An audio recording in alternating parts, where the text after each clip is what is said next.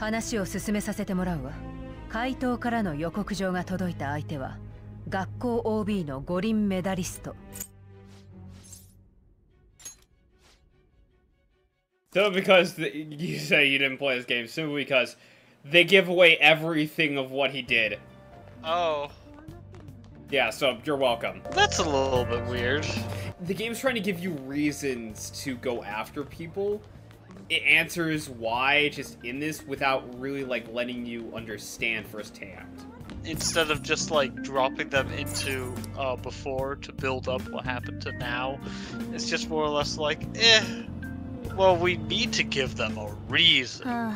It's just a It's one of those things where people say, yeah, you should show, don't tell. This is where I agree.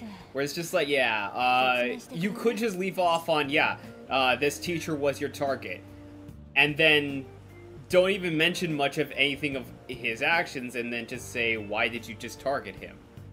That leaves it open to, it's just like, okay, so you targeted this teacher, you had a reason for it, but you won't say. So what was it in here? And that's for the player to discover. There are a few games that do that, like, one that I remember was, like, the Punisher game, on, like, the old Xbox. Like, that had a very similar, system where it's like, you were in the now, it told you, like, the specific targets you were killing for that level you were playing. Yeah. So it's like, okay, so we're going from the present to the past.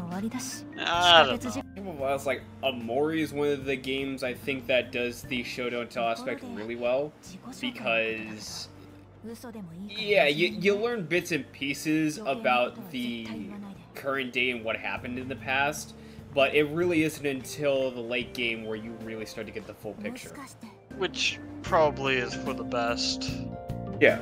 Especially for a mystery game. I will say this, in the sequel that they made, Strikers, it's handled a lot better because it's not going for, oh, it's present day and we're recollecting everything you did in the past. No, it's like, no, you're going along with everything, so you get to learn about these characters as you go on. That's why I feel like it did it better. Yeah. I could see that.